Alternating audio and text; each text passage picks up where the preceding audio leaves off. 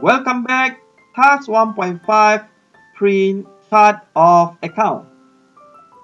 To print your chart of account, go back to your account maintenance, GL, account maintenance.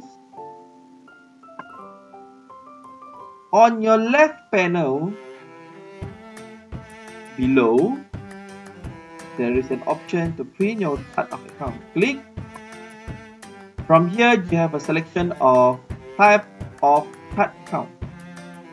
You have option of general ledger, debtors and creditor account, but I would like you to select all of the above. Click inquiry and preview. Click OK.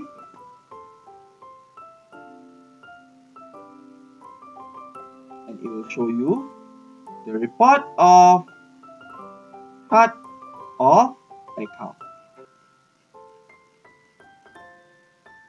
Click close.